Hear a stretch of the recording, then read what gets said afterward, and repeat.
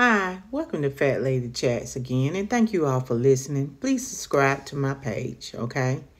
I'm on Instagram as well, and I'm also on YouTube channel, okay? This is a very sad occasion, okay? This black young lady who's 25 years old went on a trip with her closest friends, okay? She trusted them. She was thinking that she was going to get back home, but she didn't. Something had to transpire. As we see, and the rumors are, the one who did the beating was a transgender. You can tell, too. Look at the muscles. Look at the video. Look at the muscles, how that person just pounding on her. So by him being a transgender, he is able to break her neck. She's small. He's able to break her back. And it's really just really sad because that wasn't her best friend, guys. Her best friend is the one who's videotaping it, and they're saying, "Hey, Shaquille, you not going to fight back?" And you heard her, she said no. How could she fight back? She was hoping that this fool would stop beating her ass. Am I right? You would think that if she was not fighting back, that he has already won. He beat her ass, but he kept going and on and on and on, just beat her.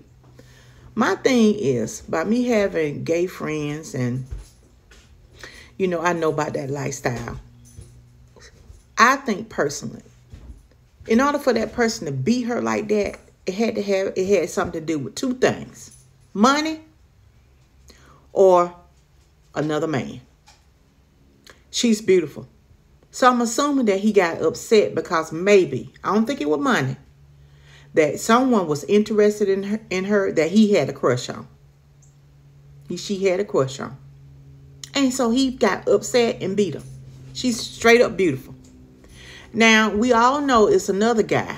He's down below with his shooting a bird. Okay. He should have been a friend, but he said he came a day late. Wonder why. It was his birthday. I quite don't understand that one either.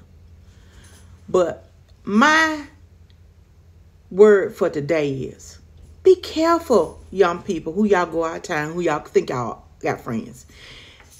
Everybody ain't your friend. It seemed like it was just a whole setup just to kill her, to beat her butt and leave her in Mexico.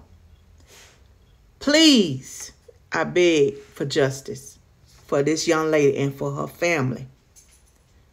I know the FBI has all 6 of them need to be locked up. Every last one of them need to serve some time. That's how mad I am about it.